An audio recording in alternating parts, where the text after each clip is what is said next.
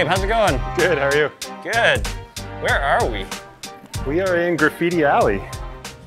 What does this place mean to you? Energy, vibrancy, kind of a city scene. We're a little bit hidden, but a bit of a gem.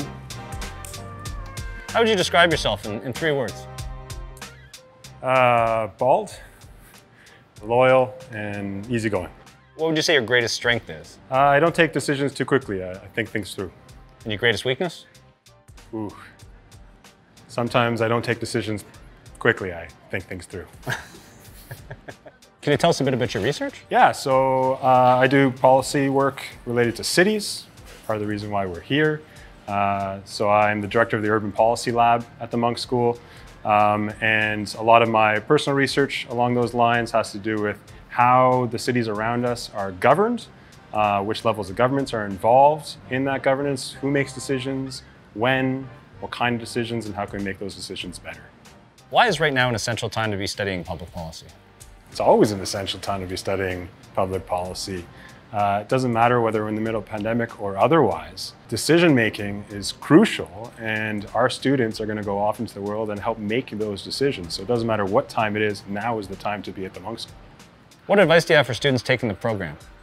To take initiative, and most importantly, don't worry too much about your grades. This is another adjustment in the grad school experience. It's not about what's happening in the classroom. You're not shooting for the next grade. I always say that this, for most of our students, is the last degree that you'll be taking. So make sure you get the best and most out of it by learning from your peers rather than trying to shoot for grades. What was the best gift you ever received? Ice cream maker. But I don't use it to make ice cream, I use it to make slushies. Favorite flavor of slushie? Orange. Who's your favorite Canadian? Chris Hadfield.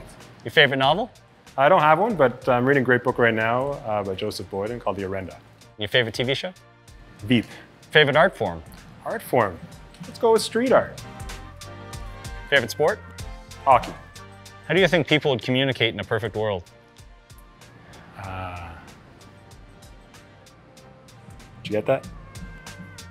Thanks, Gabe. This has been great. And it looks like there's a thunderstorm coming, so we'll let you get out of here. But before you go, any parting advice? You're right. It's really going to come down.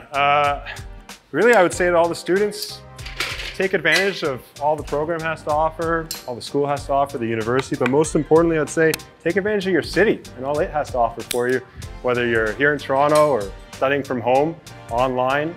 Make sure that you get out there, bring those experiences into the classroom. You'll have such a great time discussing it in class and making sure that we understand everything that's going on in your life and bringing that to the policy world. Thanks a lot. See you soon. Awesome. Thanks, Gabe. Bike safe. Thanks.